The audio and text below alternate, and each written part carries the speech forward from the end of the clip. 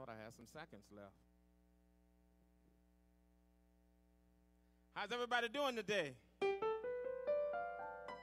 Nah, I'm going to try that again. I don't care if you're going to wave your hand, but you got to do something. How's everybody doing today? Well. Oh, yeah.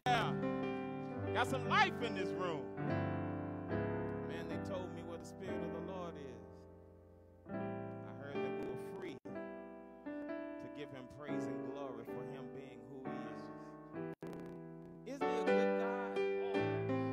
You know, I was talking to Marlon a few moments ago, and he didn't promise us a flower field, no problems, and lilies, and, you know, everything just being just as peachy and pretty. But one thing he did tell us is that I'll be there. When things are not going the way you think they should go, I'll be there.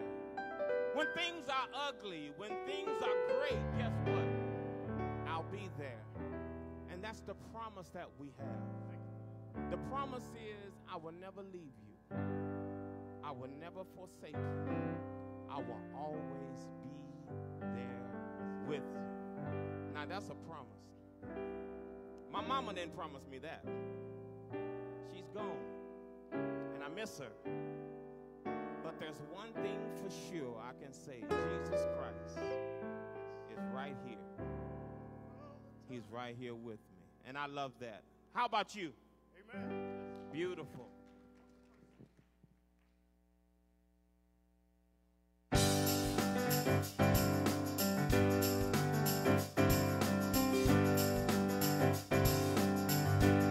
Come on, put those hands together.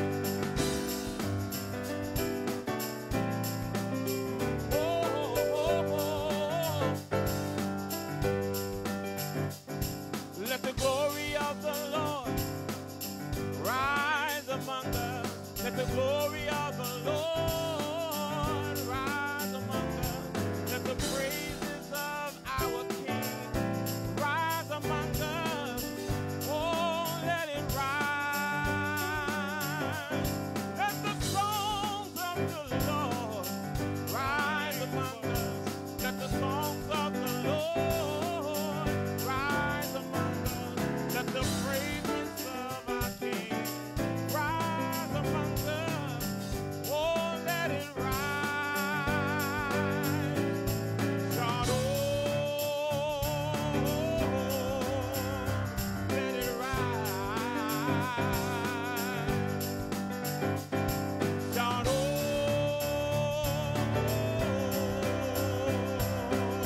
let the church say, let it rise. Yeah, yeah, yeah, yeah, yeah. Come on, let the glory of the Lord, yeah, rise among us. Let the glory of the Lord, let it rise.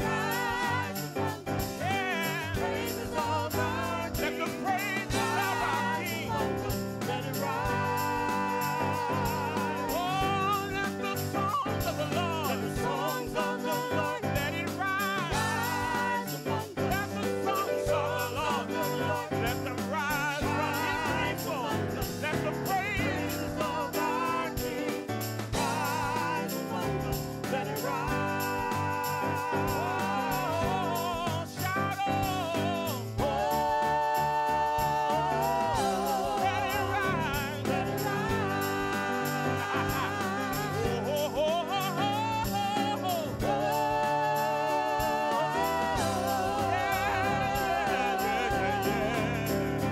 let it rise. Let it rise.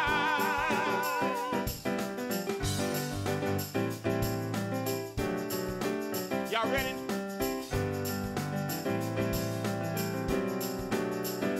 Oh, oh, oh, oh, oh, oh, yeah, yeah.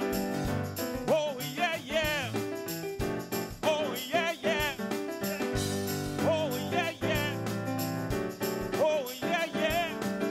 Come on. Oh, yeah, yeah. Yeah, yeah. Oh, yeah, yeah. Yeah, yeah. Oh, yeah, yeah. Yeah, yeah. Oh,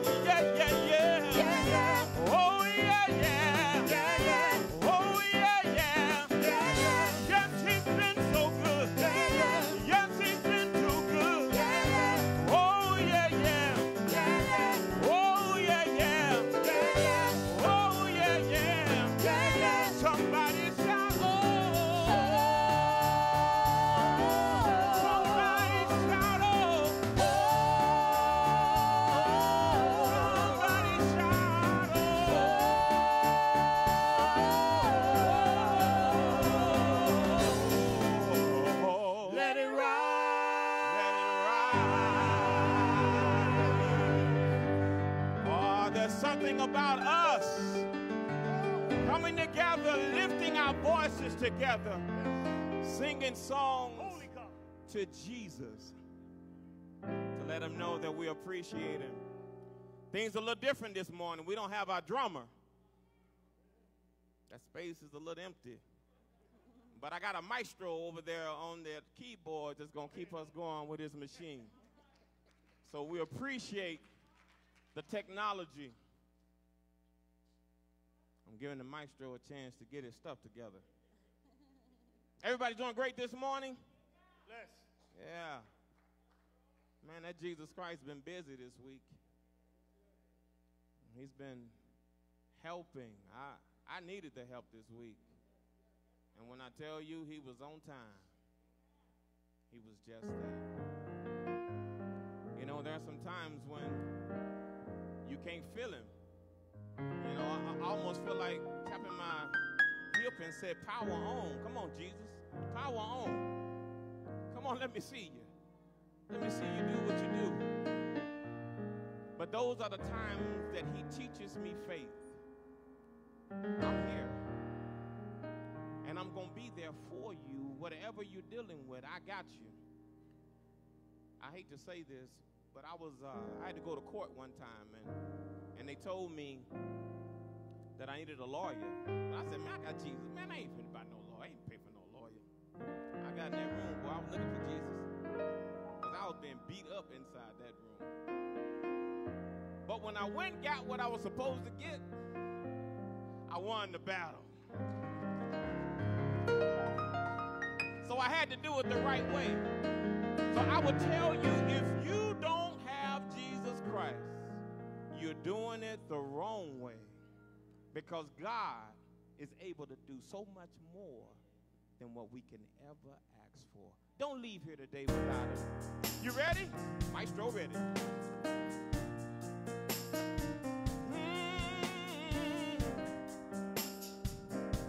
This is a familiar song. I know you know it.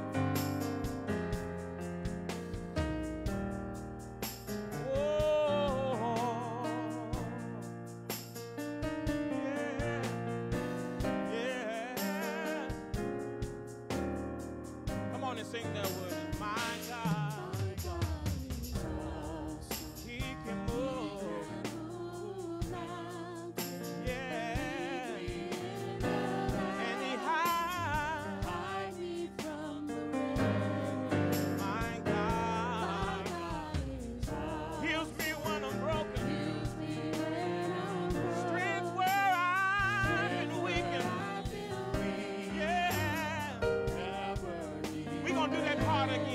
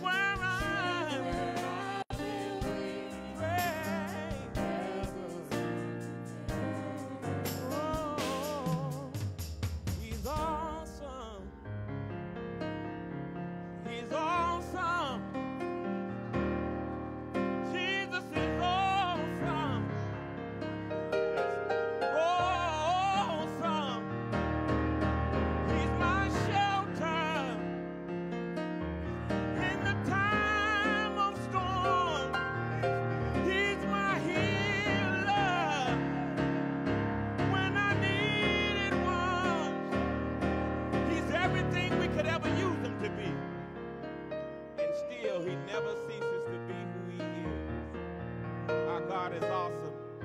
Can I get a witness in the house? Can you just give him a hand clap and let him know we appreciate him for being the awesome God that he is? Hallelujah, hallelujah, hallelujah.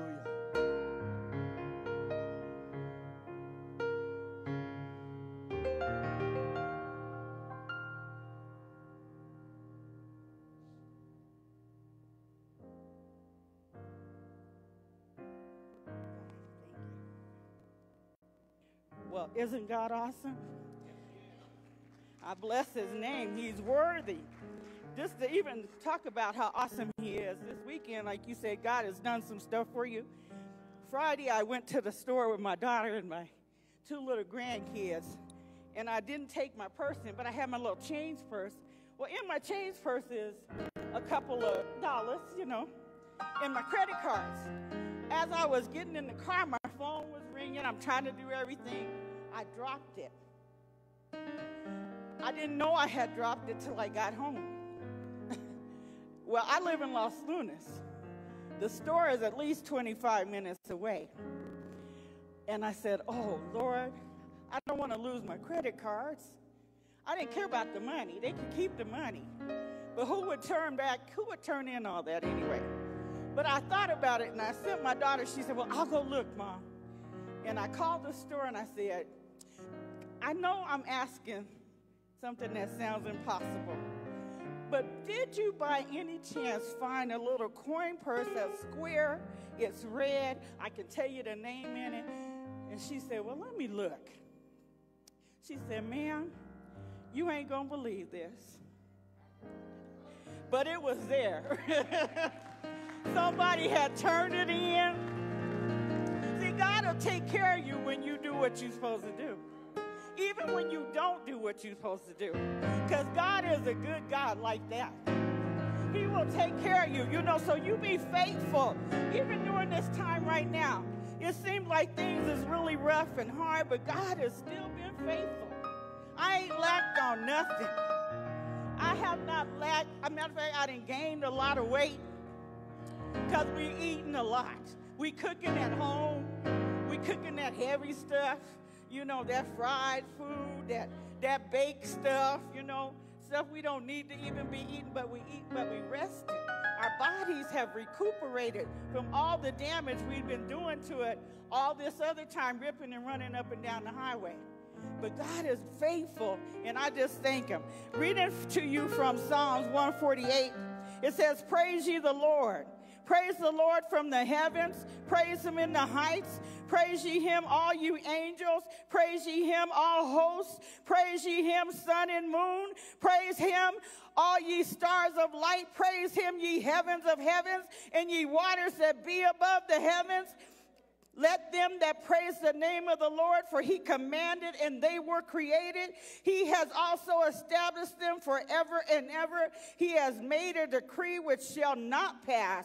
Praise the Lord from the earth, ye dragons, and all ye deeps, fire and hail, snow and vapors, stormy winds fulfilling his words, mountains and all hills, fruitful trees and all cedars, beasts and all cattle, creeping things and flying fowls, kings of the earth, and all people, princes and all judges of the earth, both young men and old maidens, old men and children. Let them praise the name of the Lord, for his name alone is excellent. His glory is above the earth and heaven. He also exalted the horn of his people, the praise of all his saints, even the children of Israel, ye people near unto him. Praise ye the Lord. Hallelujah!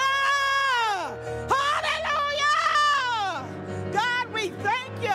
Lord, we give your name glory and honor, for you are an awesome and a mighty God. You have all power and all authority in your hand, and we ask, oh God, that you would meet us here in this place. You said where 2 or 3 are gathered in your name, that there you would be in the midst, and we welcome you even on this morning. We bind anything that is not like you. Satan, we call you right now out. Get out of this place. Set the people free. Those that are heavy laden and burdened down, release them right now in the name of Jesus. Have your way, God. Bless the man of God today as he speaks authority, under your anointing. Let your power fall in this place in the name of Jesus. Hallelujah. Hey, hallelujah. Thank you, Jesus. Oh, yes, Lord. Wow.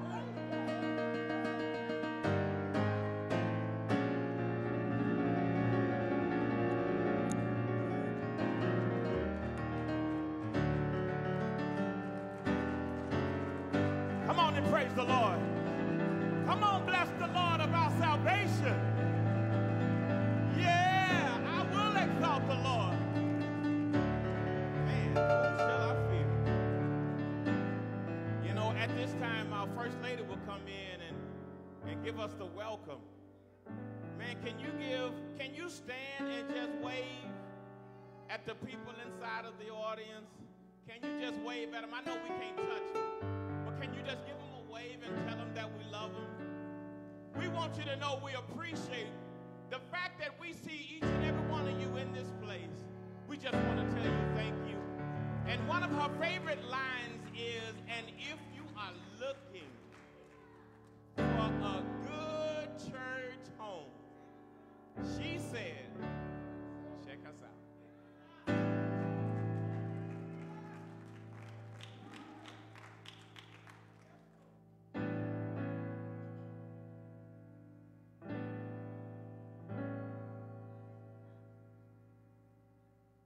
This ain't no ordinary words.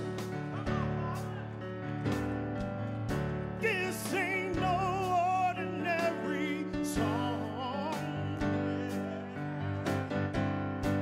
The God I serve is greater than the ordinary. Oh, yeah. So I'm gonna give him all I have in this moment.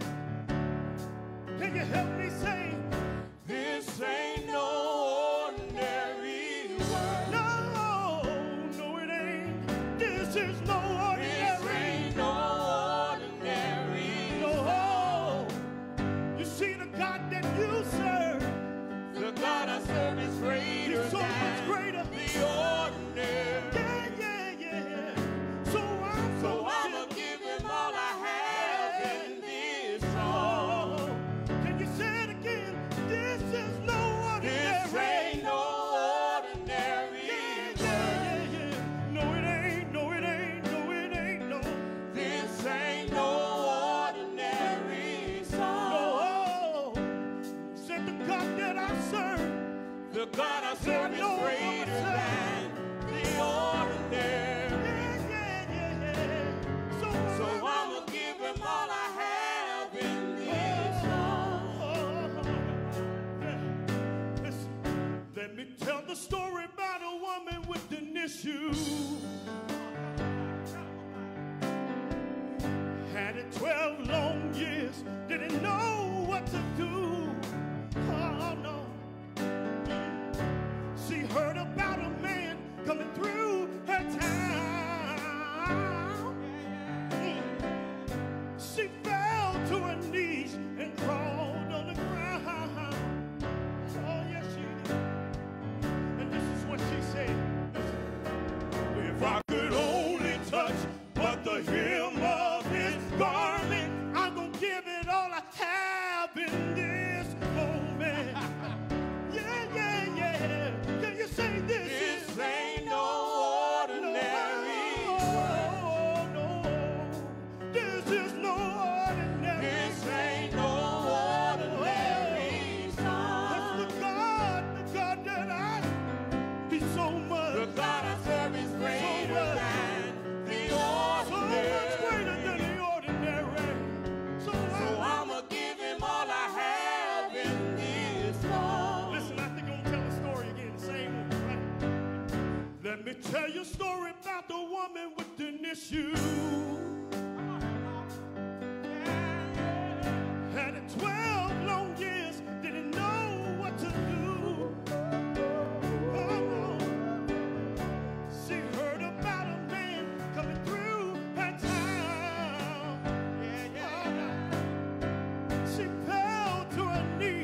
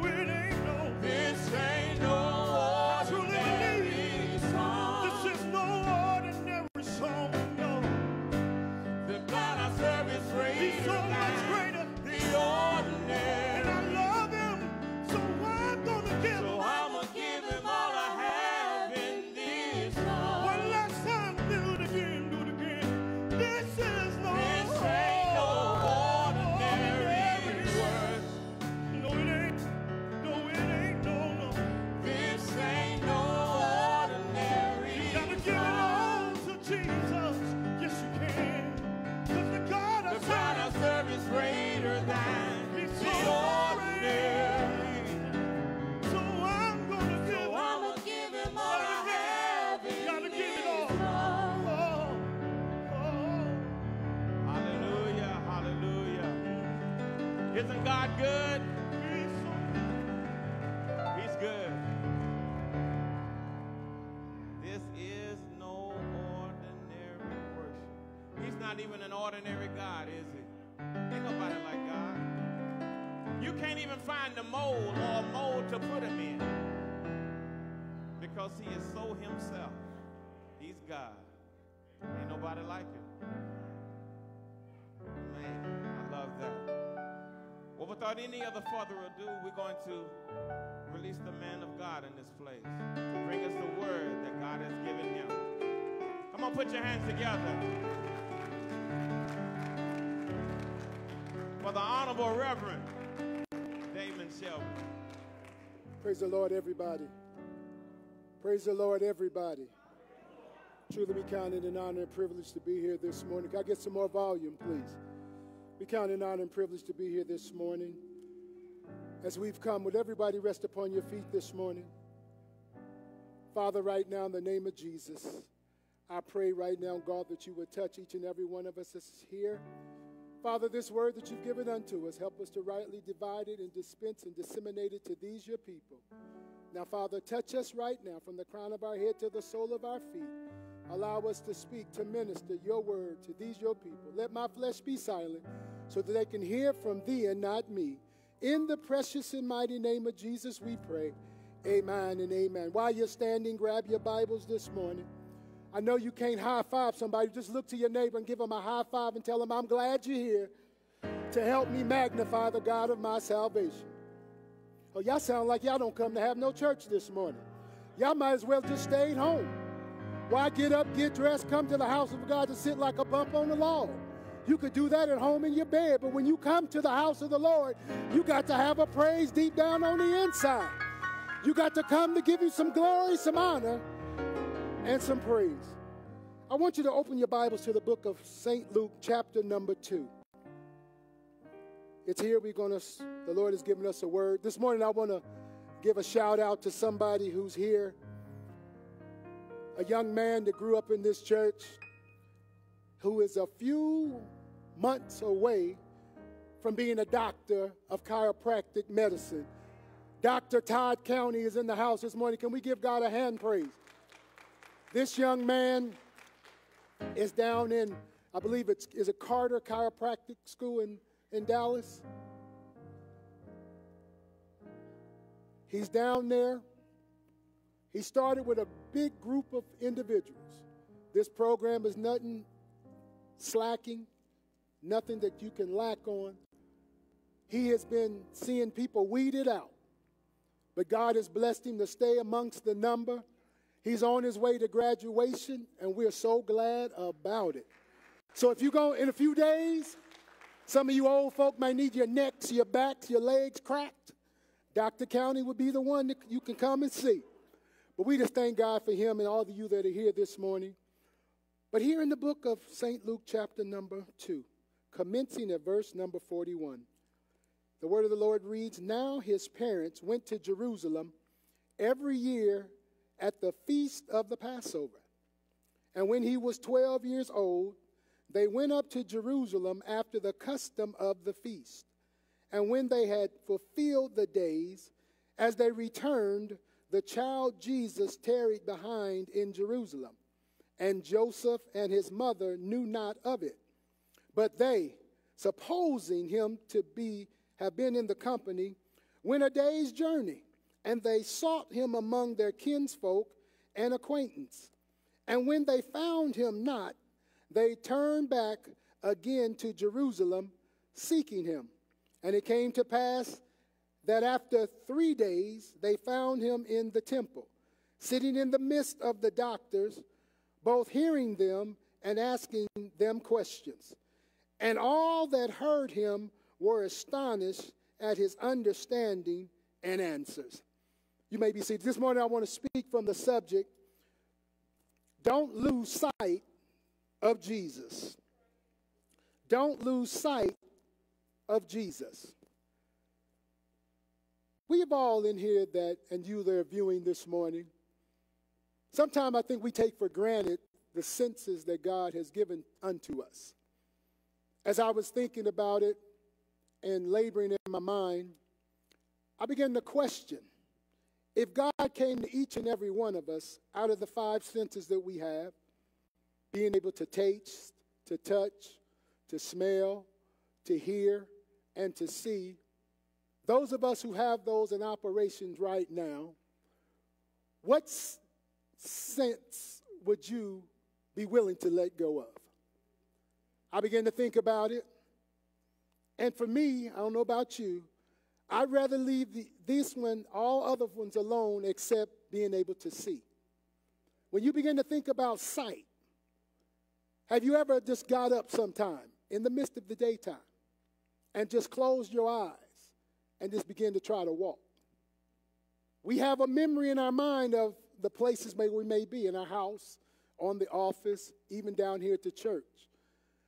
But when your eyes are closed and darkness is upon you and you're trying to navigate your way, you can't see.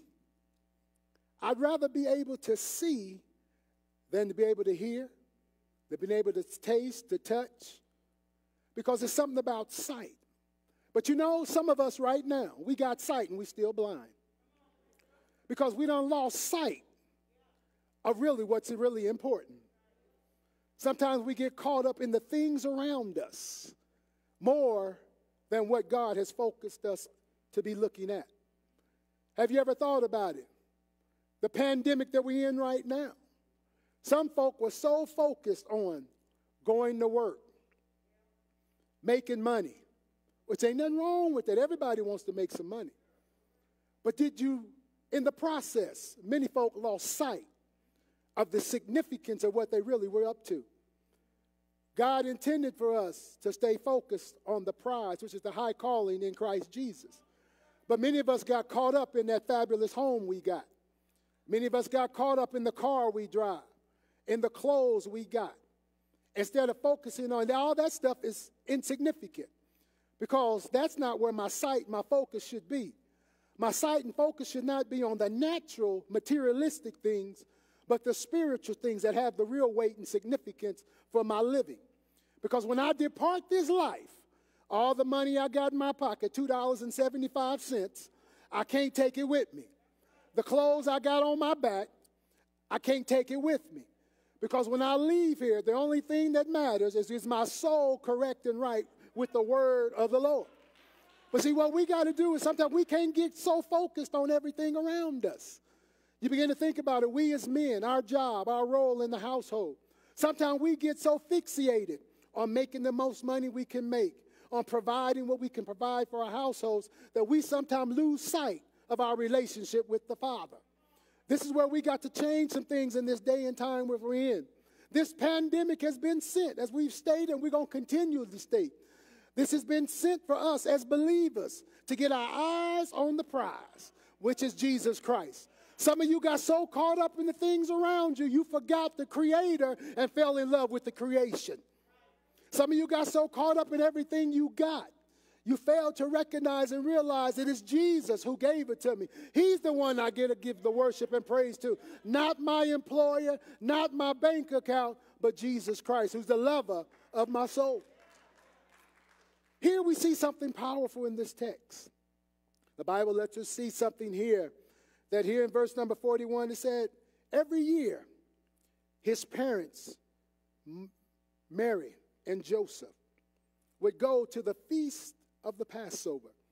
If you know anything about the Jewish people, the 3 main feasts that they partake of each and every year, and those that are able usually try to make that pilgrimage over to Jerusalem.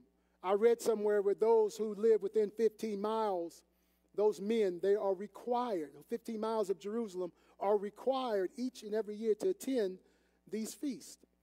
The Passover, the feast that commemorates the awesome day when they were the Exodus, the release from the bondage and oppression of being in slavery for over 400 years in Egypt. This is a feast that they partake of. The other feast that's important is the Passover. Besides the Passover is Pentecost, or the Feast of Unleavened Bread. The Feast of the Unleavened Bread and the Pentecost was a great time, a great moment, because in the Old Testament it represented the giving of the law on Mount Sinai. But in the New Testament it commemorates something very powerful. For the Bible lets us know that on the day of Pentecost, they were in the upper room, the 120, in one place, in one accord. And as they were sitting, something powerful, a rushing mighty wind came in from heaven. And it filled everyone was there. And they began to speak in tongues as the Spirit of God gave them utterance. They were all filled. A great day was the Pentecost. And then you have the feast, the last one they call the Feast of Tabernacles or Booths. This was the feast where they celebrated. In Jerusalem there, they would get tents, they would get booths, because this was the feast that they celebrated being in the wilderness, wandering the 40 years that they were there. But out of these feasts, Passover was the greatest one. It has historically and religiously, it was the most important of the feast for the Jewish people. And here the Bible lets us see that now the family of Joseph and Mary, they go up here to the Passover.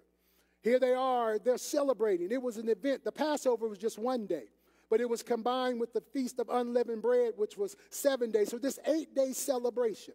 It was like a convention, if you will. Those of you who remember the days of convention, that's a day and a time that's somewhat gone past from us. We've gotten so far advanced in our technology and in our doings and thinkings of way of doing things that the convention setting is not like it used to be because of social media now. You don't have to go to a convention in person. You can get on your phone, get on your tablet, get on your computer, and the convention is right there in your living room, your bedroom, wherever you want it to be. But I thought about how when I was a child, we used to go to the PAW conventions. We would be there for the young people's body because the other parts of the convention, we called them the old folks convention. But I remember when I had to work, when I started working for the Pentecostal Assemblies of the World, and I had to go to the convention not 1 week, 3 days, 4 days, but for 14 days I was there at the convention. And I remember being able to see the mothers come in and the missionary movement would happen. I was there when the general body took place. I was there for foreign missions. And then at the end to kick it off and send it out the young people. But by the time the young people got there, I was tired and ready to go home, and even though I was a young man. But here Joseph and Mary, they're having a great time. They're here. These people did not go. The family just did not go by themselves, but they kind of went as a community. They did a caravan. They would go. The women and the children and the men would all go up to Jerusalem, and there they were ready to celebrate and commemorate the great feast of God, what he had done for them and brought them through. And this was their way of giving back and letting Lord know we thank you and we bless you. I'm so grateful that I don't have to wait for a feast to come about, but each and every day my feet touch the ground. I can have Pentecost, I can have Passover, and I can have the Feast of the Tabernacles. But here they are. Jesus now, the Bible lets us know, we see something here. This is the first time we see something about Jesus mentioned as far as ministry goes. 12 years of age, he now goes to Jerusalem. Here he is in celebration for the Passover. This is significant because the next year following this event, Jesus turns 13. And in the Jewish tradition, when a Jewish male becomes 13 years of age, he is now called one of the sons of commandment. He is now ready for what they call their bar mitzvah, which is in Jewish tradition and law. This young man at 13 is now religiously and morally responsible for his own well-being. He has now become a full-fledged member of the Jewish community. So Jesus was getting a taste and a foreshadowing of what he was about to fully get into. Can you think of and imagine at 13 years of age, you're now responsible for your own spiritual salvation. You're now responsible for upholding the 613 laws of the Torah, which no man can. But you're 13 years of age. And for a young lady, it's 12 years of age that you're now able and responsible. And you're a full-fledged member of the community. You have a bat mitzvah. Big, beautiful celebrations that they have. But here Jesus now gets a taste at 12 years of age. The Bible lets us see now that they're there. Jesus is part of the celebration. But in the midst, after the festivities, after everything was done and over with, the Bible lets us know that they leave to go back home. What you got to understand here, the Bible says that when they left Jerusalem, Jesus, for some uncertain reason, that we may not understand, but he had another call. He stayed behind, the Bible says. And I thought about the significance of this. It's because sometimes this is what we do as people. Sometimes when we get in a place or situation where we've enjoyed the feast and the celebration of God, sometimes we can forget our circumstances, our surroundings, and those that may have been with us. Have you ever been someplace where you forgot about your own children? You were in the mall shopping. You got your bags. You were so happy, sisters, because you got that dress that was on sale. You were so happy because you saw them Louis Vuittons or whatever they call them shoes. You saw the price was $895, but today, your day, they were on sale for $175. You forgot about Bubba, Leroy, Skillet, Shamika, Tanika, and you grabbed them shoes and got your bag. You're going out the store, you're happy, but you forgot your children. I had this happen to me last Sunday. I was in the mall. We were waiting to get in after church last Sunday at the Cheesecake Factory. I had Biggs, Monty, and little Dimples with us. We were walking around. Angela decided to stay and wait. But we went walking around. We get to the mall, and we at the escalator going down. I wanted to walk around, but Biggs and Monty and them wanted to get on the escalator. You know, kids, they want to have some fun and play. We get on there. As we're on the escalator going from the second floor just to the first, the door opens. I turn. Monty's here. Dimples is here. I fix something on Monty. But Biggs, being like Jesus, instead of staying behind, Biggs gets out the elevator. I turn to look for Biggs, and the door is closing. I said, "Where's Biggs?" And Dimple says, "He got off." In my mind, in my heart, it was racing. We had to go back upstairs. I'm going upstairs. I'm thinking, I said, "Lord, you got to bless him. Lord, protect him." I'm thinking about my grandson. I said, he's going to be frantic. He's going to be running around screaming, "Where's my grandpa? Grandpa, where you at? Grandpa, you left me." Well, we get back downstairs. The door opens. Who's standing at the door? It's Biggs. He wasn't frantic. He wasn't upset. He said, "Grandpa, y'all left me." But I wasn't scared. I just waited right here. He said, "Grandpa, these nice people, they waited with me. I told them they could leave, but they waited right here with me." And I thought about this text here.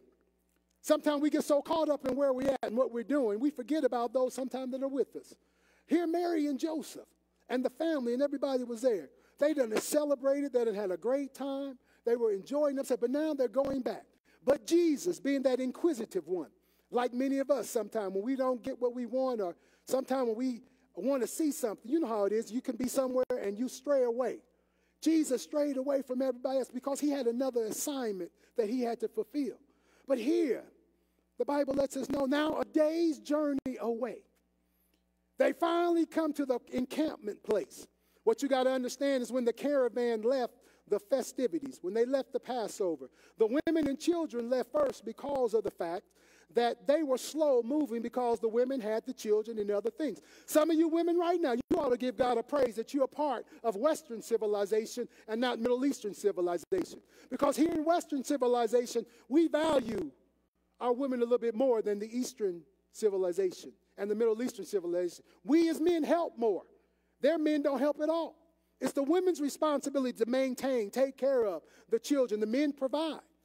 Here, the responsibility was upon Mary and those women that were there. When they got to the place of encampment, the men had caught up with them. That's when they realized and recognized, think about this, a full day had passed. Jesus had been gone a full day. Everybody was celebrating, laughing, joking, giggling. The kids were having fun. Jesus is back in Jerusalem. It's when Joseph and them, the men rise up and come up, they begin to look for Jesus. I began to think about this. I said to myself, I wonder if Mary and Joseph had a little heated fellowship. Y'all know what heated fellowship is, don't you? I wonder, did Joseph look at him and say, "Woman, what's your problem? You were supposed to be looking out after Jesus and the other kids and those with you.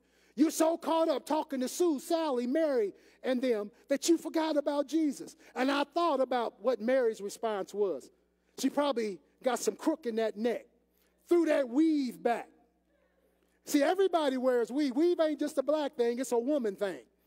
Every woman you know, I don't care what color, nationality, they done had some or will have some weave in their hair. But I bet you Mary snapped that weave back and said, look at here. Who you think you talking to? Mama didn't raise no fools. Who you talking to? You were supposed to. The heated fellowship took place. In the midst of it all, it still didn't help because Jesus was still back in Jerusalem.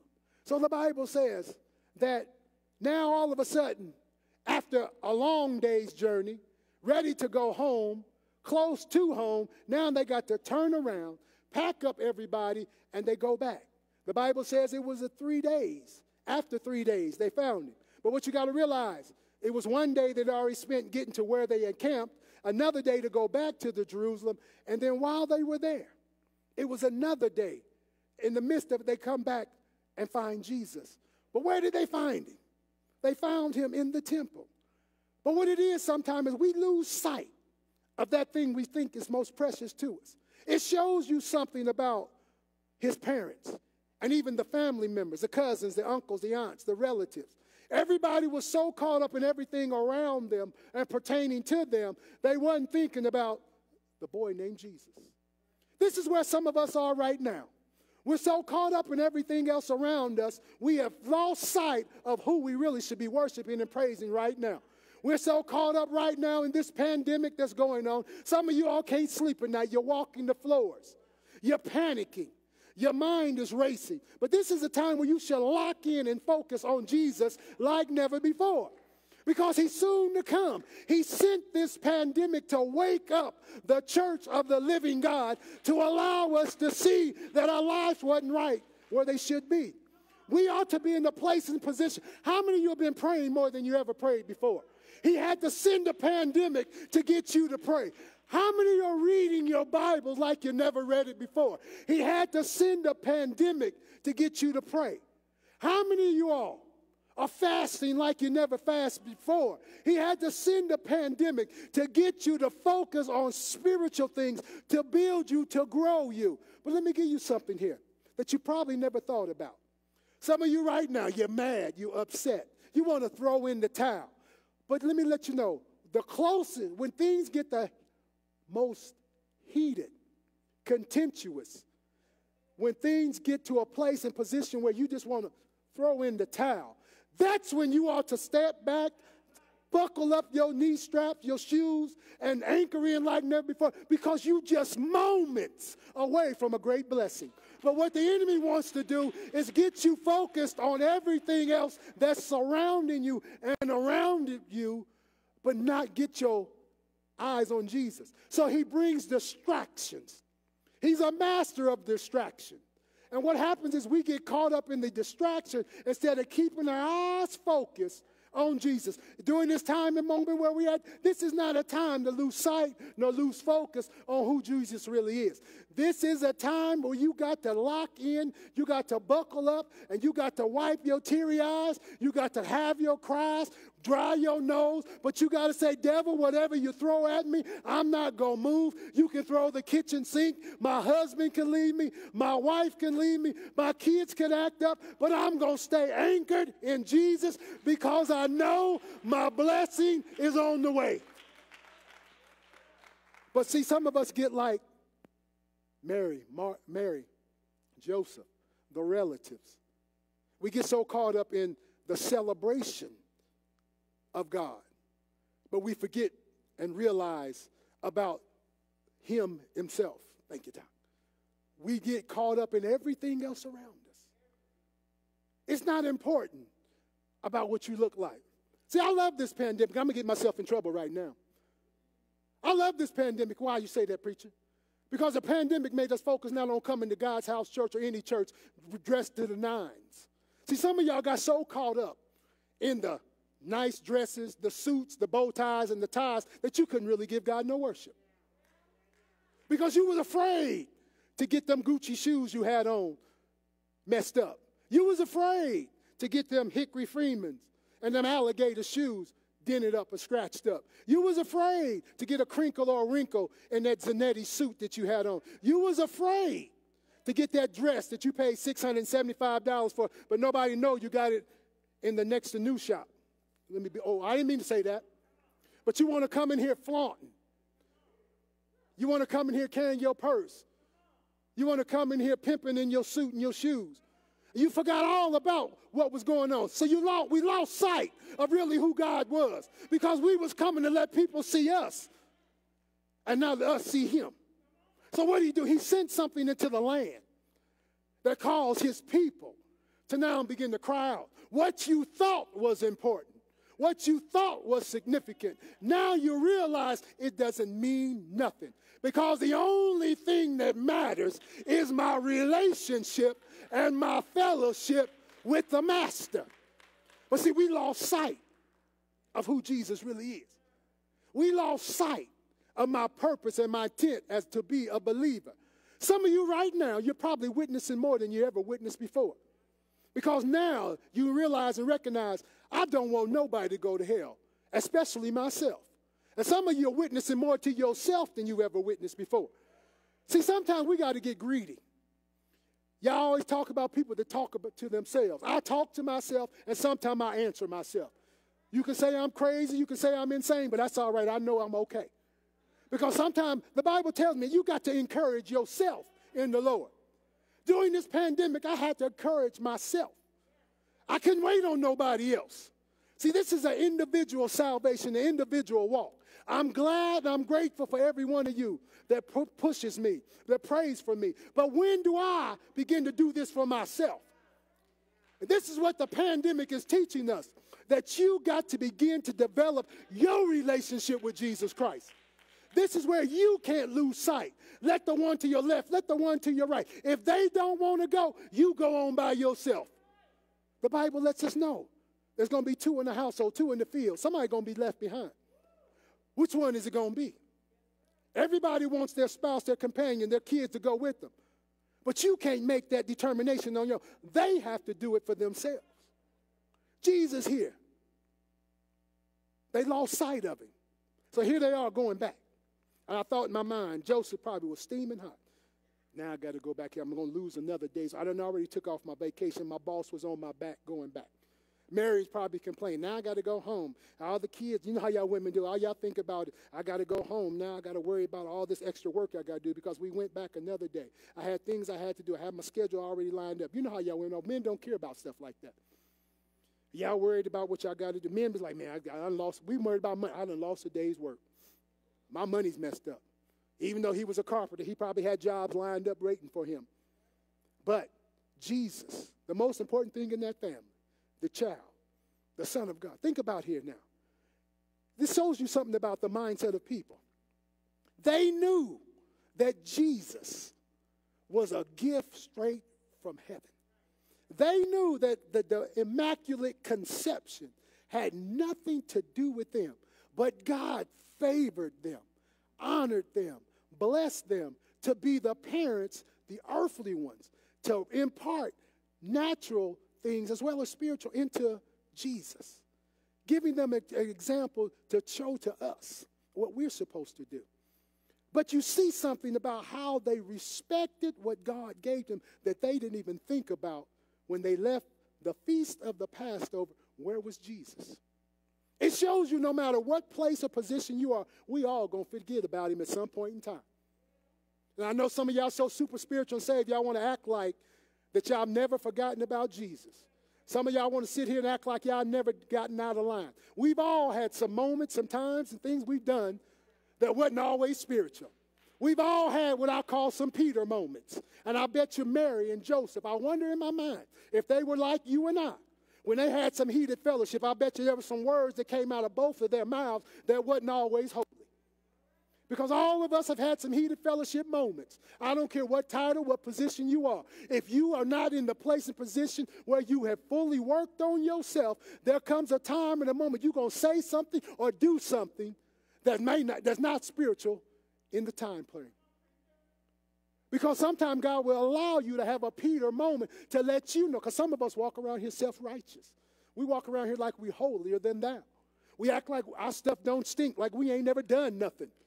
But so what God do, he can say, I'm going to knock you down to your knees. I'm going to put you in a position where you're going to have a Peter moment. It does not lessen the anointing, the power upon your life, but what it does is God showing you what you still got to work on. But see, we can't say that up in the household of faith because some of y'all want to act like y'all got it all together, but we all jacked up and messed up.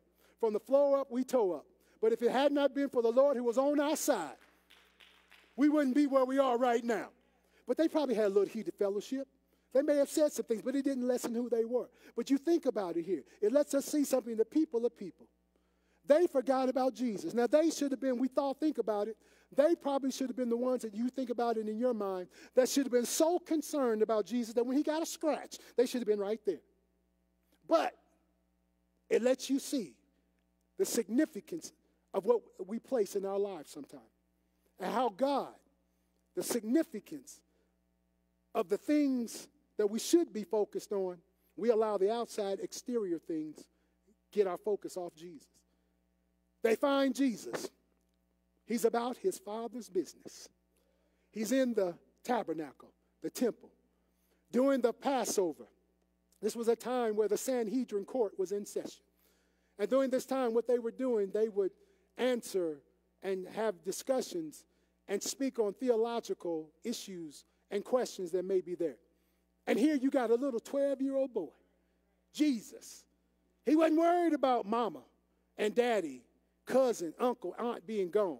Jesus knew he had another mission. It showed me something in this text I began to think about. Jesus' mind was already made up what he was going to do when they got to the Passover. He had a mission that he had to do. I thought about it. He's 12 years old. Everybody done left him. He's in Jerusalem. He wasn't worried about nothing. He knew his Father had him covered and protected. So here he is in the temple.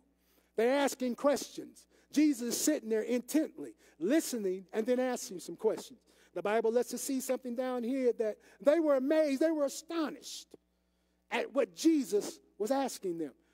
A 12-year-old, it showed he wasn't just a natural child, but he had a special calling and anointing upon himself. We see that in children of today. And at young ages, we see that there's something special about that child. That at 6, 7, 8 years old, you can find them in their living room, mocking and playing in their bedrooms, having church, preaching better than the preacher in the pulpit. But because there's something upon their life. But it shows us as parents, that's our role, that's our job, to steer them, to guide them and lead them in the right direction. Some of y'all think it's cute. Some of y'all think it's funny. But that's God showing you your role, your place, is to prepare this young man, this young girl, for the ministry that God's placing upon their life. But we looking everywhere else. But Jesus was about his Father's business. Mary and Joseph get there. And the Bible lets me see something in verse 48. They saw him and they were amazed. It let me see something that even though the Holy Spirit had spoken and ministered to them pertaining the life of Jesus and what was going to transpire, that they were not fully 100% persuaded of what he was really going to do. So when they saw him in action, and you know how it is, when you get a word, a prophetic word, about something that's pertaining to your life, y'all doubt it. Y'all don't believe it. Y'all looking for it to come tomorrow, the next hour. But when God gives a word, it has to come from eternity into time and go through the fulfillment of time. That word may not manifest today. It could be 6 months, 6 years down the road. But whatever God speaks, it shall and it will come to pass. Your job is not to worry about it. Your job is just to believe it. What I tell folk all the time, you put it in a tape recorder, you write it down, put it up on the shelf. And when it comes to pass, you pull it down and you can say that word came to pass. If you write it down, if you got it on a tape, listen to that word. Let it get in your spirit. So when it comes into manifestation, you already know that God has spoken and you can give him praise, honor, and glory because what he said he was going to do, he has done. And what he's done is he's increased your faith so that when he speaks again, you won't doubt. You will believe, you will trust what he sent through his manservant to speak to your life. Here Jesus is there. He got his mother. They're amazed at what has transpired. This child of theirs that they looked at as a natural child, like I do Biggs, like I do Monty, like I do Dimples, like I do other kids. But we don't see sometimes the significance of what God is birthing in them that we need to nurture. They didn't understand it. And I like Jesus' response in verse number 49. He looks up at his mother and father. And can I put it in natural vernacular? He looked at them and said, what's your problem? What are y'all all upset and worried about? I was just hanging out and doing what my father told me to do. I was handling business. Jesus at 12 years of age was teaching us something. That in times, we got to handle business. During this time and season that we're in, it's not time to worry about a new house, a new car, a new home, a new job, so to speak. It's time to worry about doing my Father's business. This is the time where we got to lock in and focus on what's really important. Nothing wrong with a new house. Nothing wrong with a new car. Nothing wrong with new clothes. Nothing wrong with a new job. Nothing wrong with traveling. But in the midst of all that, don't lose sight of who Jesus really is. What is Jesus calling you to do? This is the time to focus in on Jesus and not everybody else. If you got to cut folk loose, he teaches me something in here. Sometime to do my Father's business, I got to let folk go. But see, what's our problem? We want to bring everybody from the hood with us. Sometimes God wants to take you to another dimension, but you want to bring them same hood rats that he's trying to separate you from. You can't bring them with you. Sometimes even people in the church that you've been brought up with. You may have came into the church with them, filled with the Spirit at the same time. But you got to let them go. When you begin to think about the relationships God has for us, you got the multitudes, you got the 12, and you got the 3. But at some point, you get away from those who are not going in the vein that you're going. The 3 is the prime example of these are the ones that are locked in to your vision, your purpose, and your destiny. They're the ones that help pursue you and push you there. The 12 was just a group you hung out with to get you ready. Because in the 12, you had that one devil that kept you on your knees. See, sometimes y'all don't understand, y'all don't realize the people in your life are not going to be there for nothing but a season. And they're there for a reason. But what is it about human nature that we think everybody with us is going to go everywhere we go? No. That's the problem why some of you can't advance in the kingdom. Because God's trying to grow you. So he's bringing you to a place and position of growth. And growth causes pain. It causes hurt. It causes travail and turmoil. Why? Because nobody wants to be stretched.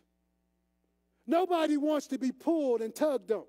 But if you want to grow and go higher in God, you got to go through the fire. Because he's got to refine you to prove you and to purify you for the gifts and callings that he has placed upon and within you. But we don't want to go there because it's painful. It's lonely. But Jesus lets me see that I could care less about anybody else. When I've been given a divine assignment, my place and my position is to do my Father's business. And Jesus here lets everybody see. And teaching us today, we can't lose sight of my Father's business. We can't lose sight of who Jesus is. Church of the living God, those here in the pews today and viewing, don't lose sight of who Jesus is. Don't get caught up in everything around you.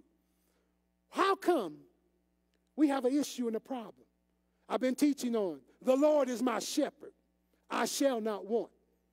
When you begin to think about the shepherd and what his role in your life is, a shepherd is there to guide you, provide for you, and to lead you. You don't have to want for nothing because Jesus is our shepherd, the ultimate shepherd. I shall not want. What does that mean? Whatever I need, my shepherd, Jehovah Jireh, is going to provide. Whatever I'm dealing with, my shepherd, Jehovah Jireh, is going to provide the relief, provide the increase. Whatever I need, I ain't got to worry about nothing. But what happens is we get so caught up in everything around us and not focused on Jesus. When you know who Jesus is, why are you worried? Why are you complaining?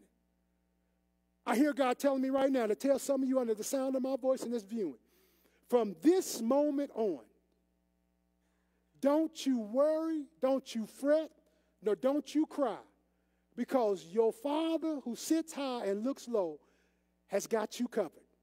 You don't have to worry no more. Don't you pace the floors at midnight no longer. Don't you worry about a bill that's coming in your household. If God, I got a saying that he taught me. God never takes you nowhere you haven't already been. Some of you all have forgotten where God has brought you from because you lost sight of Jesus. Some of you have been struggling before you're struggling right now, but he brought you through. Some of you have already missed some meals in years past.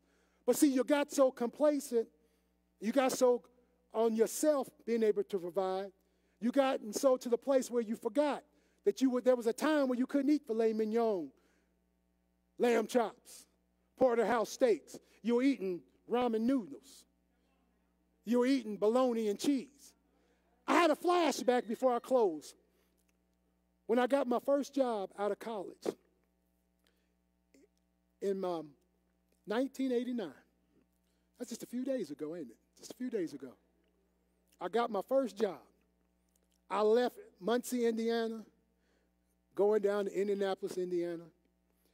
I had me a 1983 Renault, two-door. It was a green color. I had a sunroof. It was pop-up. I had leather seats.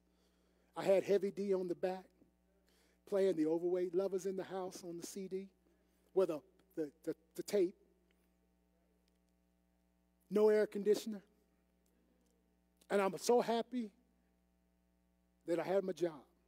I get down to Indianapolis. I had $25 in my pocket. My first week, my uncle said, nephew, since you just started, you can live with me. He charged me a little amount of rent, and I was like, okay, First day off of work, I went to work. We go to lunch.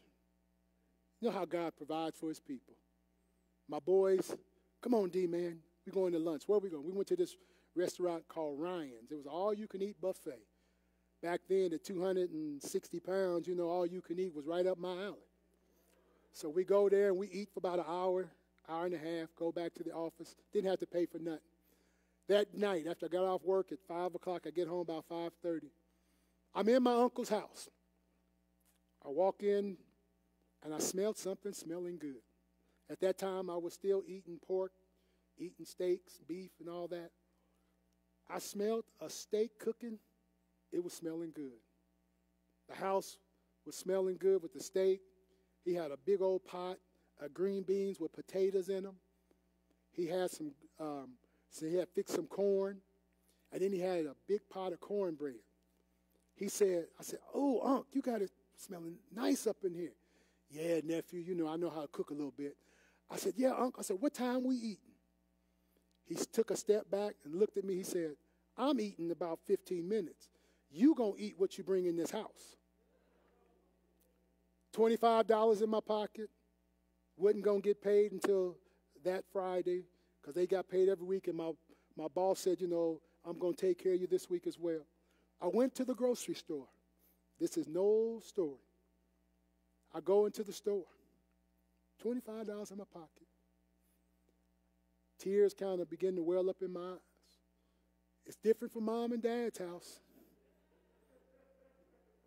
I could open up the refrigerator at mom and dad's house. It was everything that you wanted right there. And you know how you are. When you in mom and dad's house, grandpa's in them house, mama's house, you got the nerve sometimes to fuss and complain because what you want ain't in there.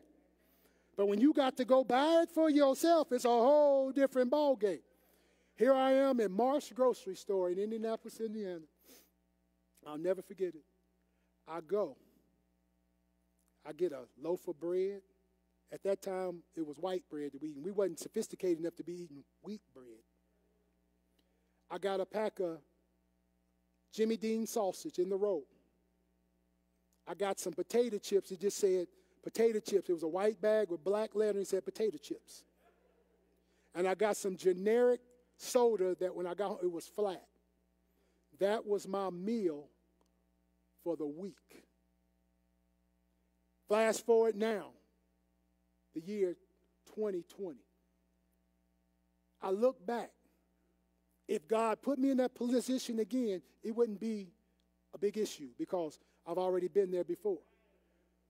I'm telling somebody right now, why are you worried about it? You've already been there before. If he brung you out of it one time, he's going to bring you by through again. So stop worrying, stop complaining. All you got to do is stay focused on who Jesus is. Church, let's get our eyes back on Jesus. Let's not focus on everything around us. Let's not focus all on the material things. But the only thing that matters is, where is my relationship with the Father? The only thing that matters is my life pleasing in his sight? The only thing that matters is if I'm giving him true worship, praise, honor, and glory. Let's bow our heads. Father, in the name of Jesus right now, I pray today that something's been said to bless your people, to help us go to another dimension in thee. During this pandemic situation, Father, we're not going to be concerned about it. We know, God, you've brought us through situations far worse than these at times, in our minds, in our hearts, in our spirits. So, God, because you said you never leave us nor forsake us, during this pandemic, we're standing on that word, that you're never going to leave us nor forsake us, that you're going to bring us through. You're going to be there with us. You're going to guide us, shield us, and protect us. And, Father, I pray for those right now that are wayward in their minds. Bring them back in full circle, oh God. Help them, oh God, to see that you're right there with them. You're trying to mature them. You're trying to grow us. But most importantly, Lord, you want us to go and excel, to be about your business, which is kingdom winning, which is soul winning, which is being an example in the body of Christ, to be a blessing to other people. Now, Father, I thank you for those that are here and those that are viewing this morning. As we're here today, you speak and you minister what needs to be spoken and done. And we thank you. We give you honor and glory. In Jesus' name we pray. For those of you viewing and those of you here right now, if you don't have him as Savior and Lord of your life, you can have it today. You can't, I know because of social distancing, you may not be able to walk down these aisles and we can't lay hands on you. But you can stand right where you are. You can even sit right where you are. And you can lift your hands and you can cry out to him. Just as they did on the day of Pentecost. There was no one there laying hands on them. There was no one there smacking them upside their heads, calling about hallelujah, hallelujah. They were there in one accord, one spirit, tuned in. And the power of the Holy Ghost fell upon them when their heart and their spirit met the requirements that he was looking for. The power smacked them. In the name of, you can have that right now. You can have it viewing in your home, but it's up to you. It's up to you. It's up to you. But whatever you get out of this message, don't lose sight of Jesus. Let's give God some hand praise in here this morning.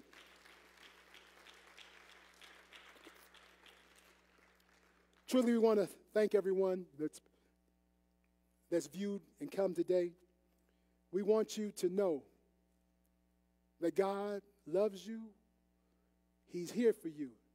He'll never leave you, but we leave him. He never turns his back on us. We turn our back on him. But the key thing is we got to stay focused on Jesus, not the distractions that are going up around.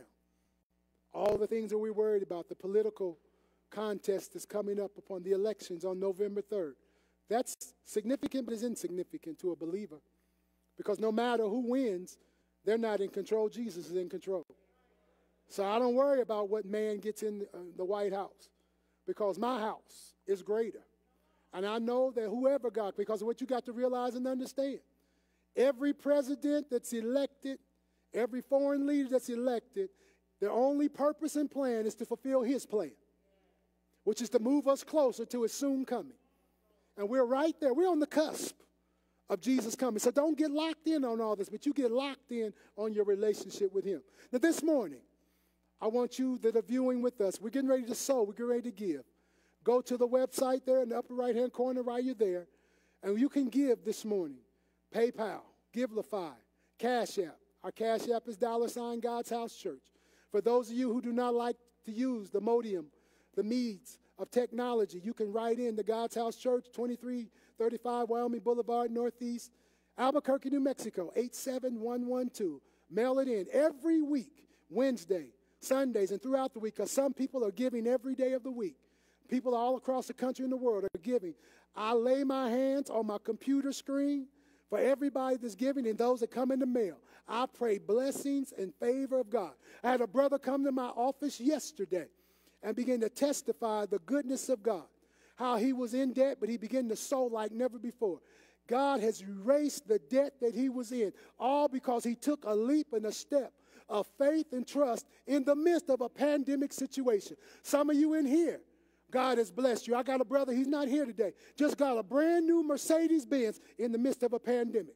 But because he's a giver and a sower, God has blessed. God's still blessing his people. If you do what the word says, God will fulfill his word in your life. So sow this morning. Give not grudgingly, but give willfully and cheerfully so that God can bless you. God doesn't want you to give with stinginess. Keep it.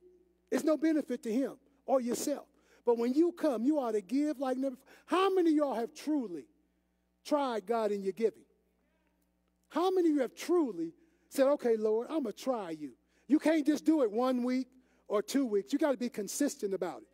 Just like when you're working out. You can't work out and say, okay, I got a goal, I'm going to lose 15 pounds, but you think you're going to do it in a 30-minute session. You got to give it 3 months, maybe 4 months. But when you begin to see the manifestation of your work that you put in, you begin to want to do even more. Some of you that know what I'm talking about in your giving, when you begin to give, the more you give, you'll begin to see him give more. And what happens is we get competitive with God. But we know we can't be God-giving, no matter how hard we try.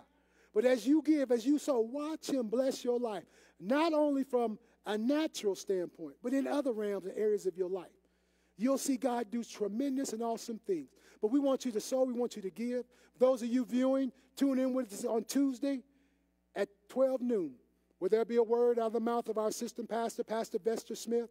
Tune in on Wednesday. Lord willing, I'll be back with you picking up our series, Crisis in the Midst, Confidence in the Midst of a Crisis. We're going to pick that back up, dealing with Psalms number 23. There's some powerful stuff that God has in there. I hope to pray to God that I'll be able to minister that. And then next Sunday, we'll be back with you again. I believe the man of God, the bishop, should be back. And if not, God's vessel will be up here to speak, to declare, and decree your words. But we just want to thank you all for tuning in with us here at God's House Church, the place where everybody's somebody and nobody's a stranger. Those of you here, can we rest upon our feet this morning? As we begin to pray the prayer of faith. Father, right now in the name of Jesus, I pray today, God, that you would bless those as they give their offerings, their tithes today. Let the word that you declared in Malachi become relevant and prevalent in the lives of these your people. As they begin to sow, I praise you, God, for opening up the windows of heaven and pouring out a blessing that they shall not have room enough to receive. I pray, God, that you would do exceedingly abundantly, above all they were thinking, even asking, the gifts that they have placed upon in their hands, the seed, and they have written on it what they're requiring from thee, that they're looking for you to do. Father, you do that and much, much more. And Father, we give you praise, we give you honor, and we give you glory. As they sow right now, we praise you for the harvest coming into the house so that we can do the upkeep of thy kingdom. Father, be with us and bless us, protect and guide us all as we leave this place, but never thy presence. Keep our minds, our hearts, and our spirits focused in on thee like never before. In the precious and mighty name of Jesus, with uplifted hands, let us all say, Lord, we thank you, and Lord, we bless you. In Jesus' name, amen and amen. For those of you on my right and my left, you may exit out your rows, maintain your social distancing. We thank and bless you. We look for you in this place again next Sunday at 11 a.m. sharp. Be with us, come with us to celebrate and magnify the God of our salvation. Dr. Harvey Hare, don't you leave.